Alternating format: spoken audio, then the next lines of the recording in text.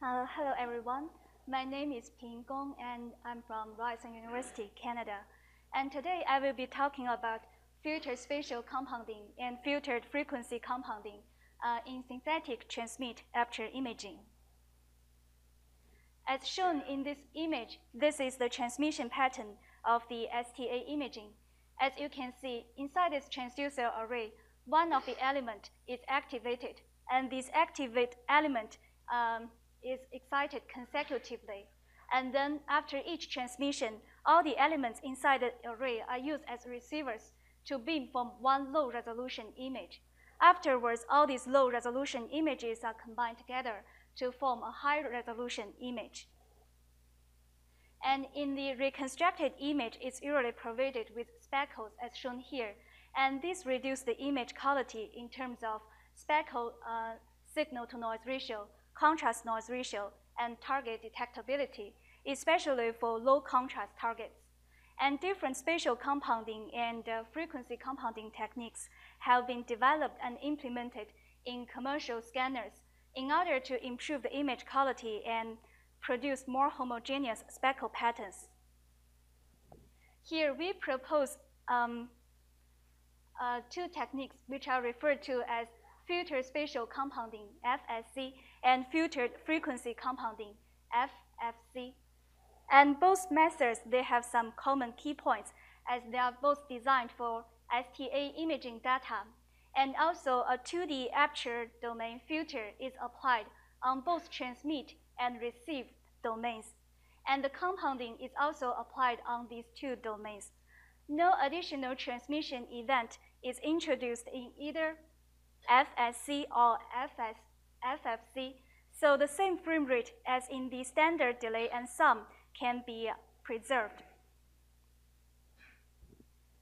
And in both methods, we apply focusing delay compensation first, as shown in these two images.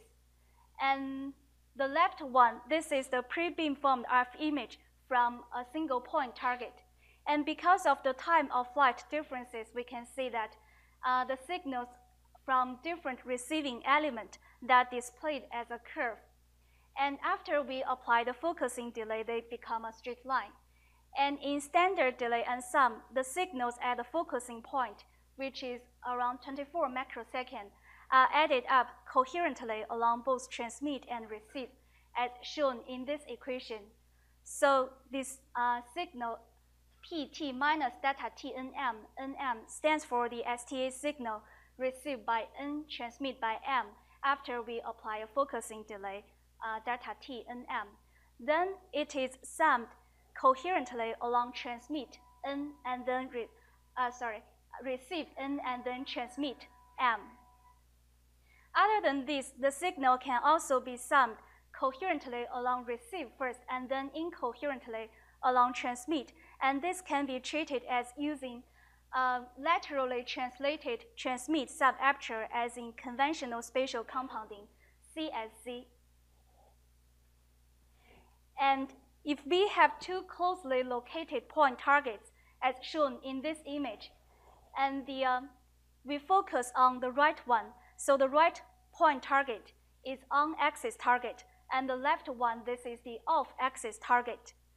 And if we look at the pre-beam formed RF image, we can see that the on-axis target that displayed as a straight line, and the off-axis signals that displayed as these oblique lines overlap on top of these straight lines. And in standard DAS, the signal from on-axis targets, they will be summed constructively, and the signals from off-axis target are summed destructively. However, in conventional spatial compounding, both on and off-axis signals are summed constructively. So this CSC method is more vulnerable to these off-axis interferences. And in our proposed compounding methods, we apply an aperture domain filtering step in order to remove these off-axis signal first, and then we perform compounding. And if we have more interferences structures in the surrounding structures, and will be the pre-beamformed RF image. We can hardly see the straight line patterns from it. And this is the 2D spectrum. Along the vertical direction, this is the temporal frequency direction. And along the horizontal direction, this is the spatial frequency direction along receive domain. And since we are looking for the straight lines, the interferences signals should be displayed as high spatial frequencies in this 2D spectrum. So our aperture domain filter is designed as shown here. It's an all-pass filter along the temporal frequency direction, but it's a low-pass filter along the spatial frequency direction. And after we apply this filter to the spectrum, and we can get this filter spectrum. And in the pre-beamformed RF image, we can see the straight line pattern showed up. And then we can perform compounding on this filtered signal by summing the signals incoherently along both transmit and receive. And this is our definition of filtered spatial compounding as shown here. And for filtered frequency compounding, the energy of the spectrum is summed along both transmit and receive as shown by this equation. So the processes of FSC and FFC can be summarized into this flowchart. First, the STR signal are aligned with focusing delays. And then we do a 3D Fourier transform to get a spectrum. And this spectrum is filtered by this 2D aperture domain filter along both transmit and receive domain. And the filtered spectrum undergoes an inverse Fourier transform and then compounding to provide a value, image value inside the FSC image. For FFC, the energy of the spectrum is summed along transmit and receive. So both methods were tested with Fu2 simulations using a phantom contained a hyper and a hypo inclusions, also a point target at the center. And the images are reconstructed using DAS, CSC, FSC, and FFC respectively. For the DAS image, we can see that the hyper and the hypo inclusions, they are almost undetectable. And once we do the compounding, we can see that both targets, the detectability are highly improved. And this FSC method retains the good resolution as in DAS, which can also be seen from these lateral line plots across the point target at the center. We can see that the FSC line plot, which is shown in red, it retains the resolution at -6 dB. For FFC plot, which is shown in green, we can observe some resolution loss. But this loss is compensated by the significantly improved contrast noise ratio of both targets, leading to an improved detectability in FFC image.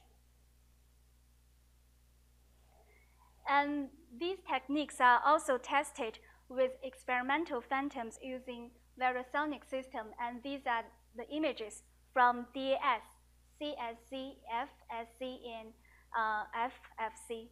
Again, we can observe the improved image quality in both images in terms of the contrast noise ratio for different targets and also the detectability.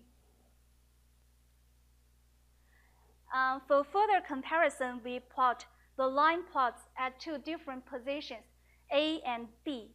For A, it's crossed this point target, and for B, it crossed these two lesions. And for lateral line plot in position A, we observe the same trend as in simulation. And for the lateral line plots at position B, we can see that the FFC image, it provided the best sSNR value for both hypo and hyper inclusions, since it retained the contrast for both inclusions compared to the background. And also it reduced these oscillations, as you can see in the DAS plot. And these DAS, CSC reconstruction methods can actually be considered as special cases of FFC. And this image, it shows the aperture domain filter for 3 different techniques. For FFC, we can see that it's a low-pass filter along both transmit and receive directions. And for DAS, it can be considered as using an extremely narrow filter along both transmit and receive. And for CSC, it can be considered as using an extremely narrow filter along receive and then an extremely wide filter along transmit. So in conclusion, we have demonstrated increased image quality in both compounding methods, filtered spatial compounding and filtered frequency compounding in terms of the contrast noise ratio, Speckle sSNR, and target detectability.